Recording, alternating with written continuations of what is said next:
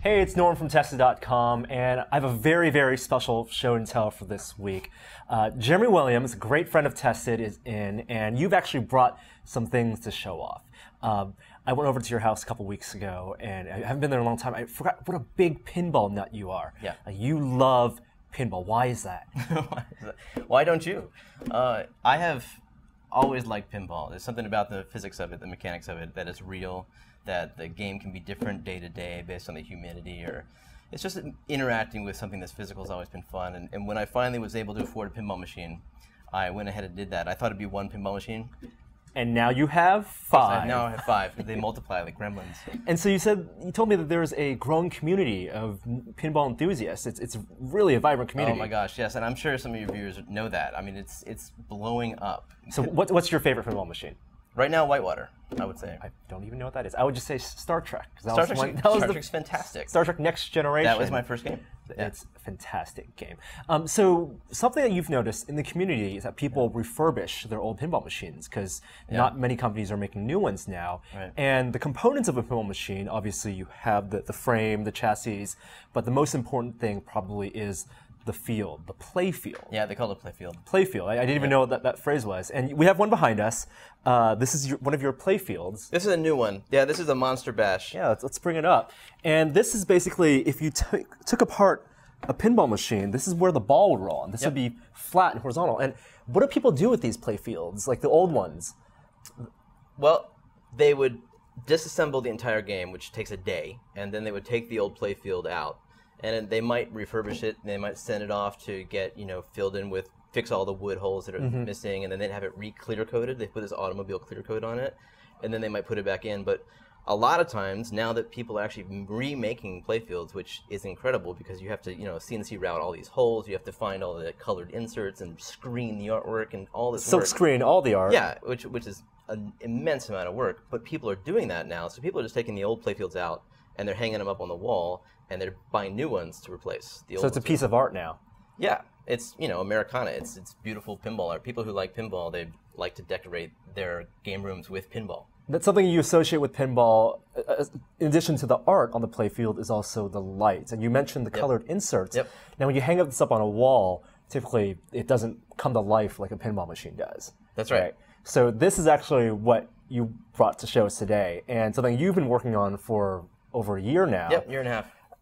Is a way to light up the playfield. So why don't we just turn it on for a few seconds and show people what it looks like. Wow.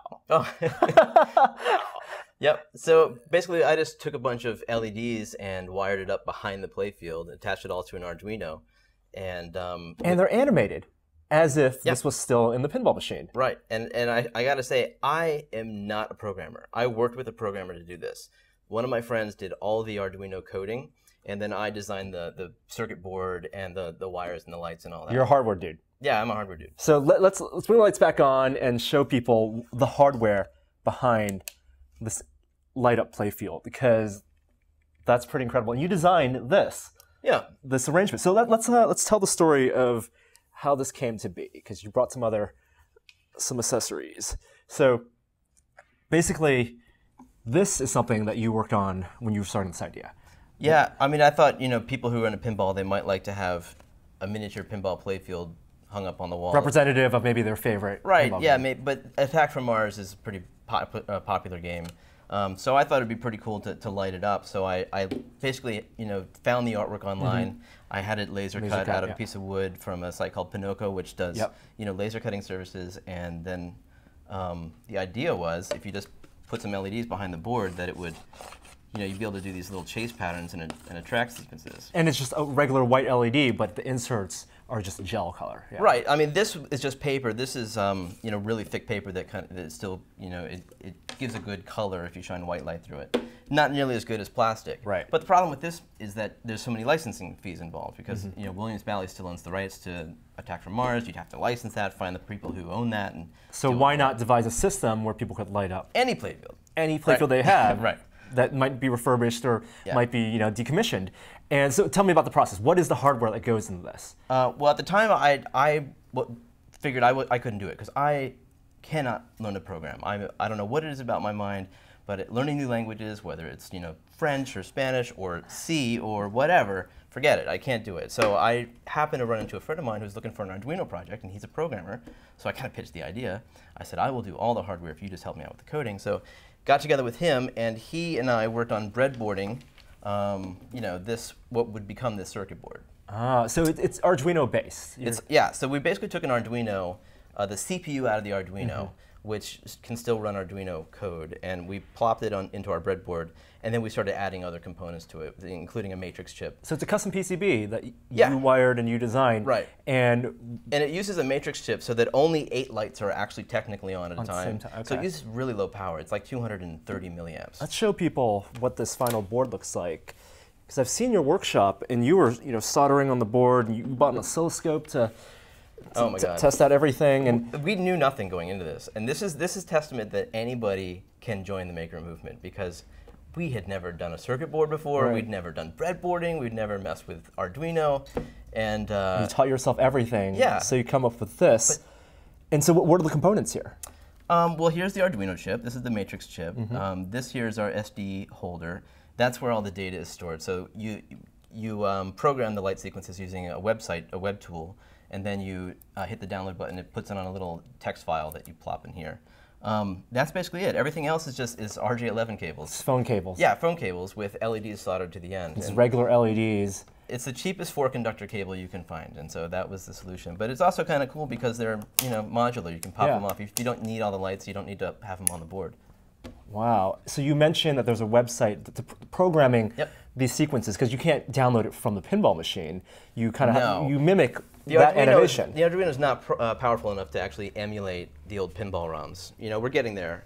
I'd be surprised if the Raspberry Pi couldn't do that, but interpreting that data is not easy. Even if you can get access to the pinball ROM, matrix light hardware or software, it's really hard to interpret that. So we just basically made our own, and we started from scratch. And this is where you programmed like a web app. Yep. So you take a picture of the Playfield, you upload it to the web tool, and then it will simulate the back of the Playfield, so it'll flip it around for you. And you drag your lights onto wherever you put them, and then you click them on and off, and you create a can create a light sequence and just watch it. Minutes. Yeah. Even if you don't own a physical Playfield, you can experiment on the site and just animate and have fun. We were really, really proud of the web tool. I found a guy completely by luck, by contacting him, because I used an iPhone app that he wrote, and I said, "Do you do contract work for, high, interactive websites?" And he said, "Yeah, I do." And we talked it over, and it was wonderful working with the guys. So it's just so easy as long as you can connect with people who can help you and do those things that you are incapable of. And there's so many ways to learn to do everything else. So you're going to take this to pinball conventions and show it off, and you're selling this kit. People, if you own a pinball machine, you can actually have a light up Playfield. Yeah, even if you don't. Even if you don't. That's what I was saying. Like, this is so cool. I don't have a favorite pinball machine right now, but I want to get the kit. Just have it in reserve. Yep. And so if a pinball machine catches my eye in the future, I can put that up as a wall-mounted display. Yep, we just started selling them last week. We only made 100 because I don't know what the audience is like for this. Right. But so far, we're doing really well. So we're on track to sell out in a couple months, and we got ideas about how to improve it maybe for the future. And it's just been such a fun project.